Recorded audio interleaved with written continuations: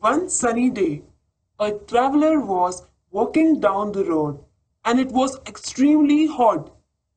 Around the big round desert, he was kept on walking with a heavy backpack. He was so tired and wanted to have some rest, but not a single tree he found around him. Suddenly, he saw a garden and he entered into it. The garden was filled with lovely, beautiful flowers and trees.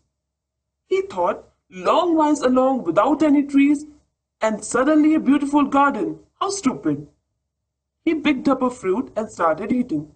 While eating, he saw a big round pumpkin lying on the floor and small little oranges on the trees. What a bad design! It seems that the creator of all these things knows nothing at all. He mocked at the creation. And then he sat down under the tree and he slept.